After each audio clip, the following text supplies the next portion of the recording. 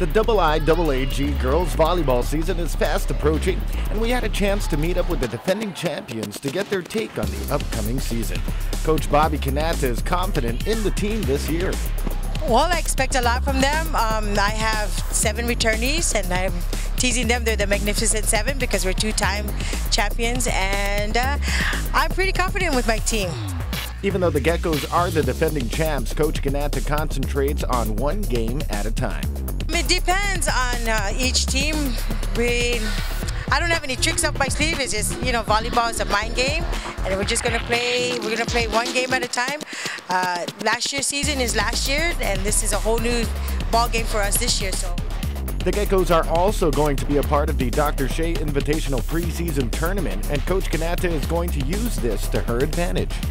Well, the Shea tournament is going to basically tell me what's going to happen this weekend, because the Shea tournament is coming up, and I usually don't enter that tournament. That's just me. But the girls, I asked the girls if they wanted to enter it, and they said, okay, let's just give it a try. So the Shea tournament is going to tell me a lot of things. It's going to tell me, basically, it's going to tell me about my girls and what I as a coach need to adjust on, need to fix before the season actually starts. One of GW's key players is Evelyn Padayo. She's a returning senior and has been playing in the Geckos squad for 4 years. Evelyn is happy with the season's team. I think we're going to do good. So far I like my team. I actually love my team.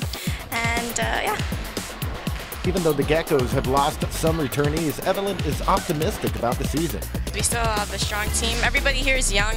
There's still juniors and sophomores, and there's only like several seniors here.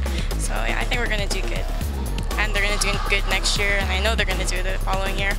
Since it is her last year, she knows the importance of defending the title. Our coach always tells us it's easy to get to the top, but it's harder to stay at the top.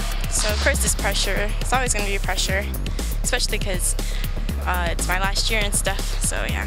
I look forward to playing Academy because we've been challenging them for the championship games for the past I don't know how many years, but I'm looking forward to playing them and ND and JFK and I guess all the teams.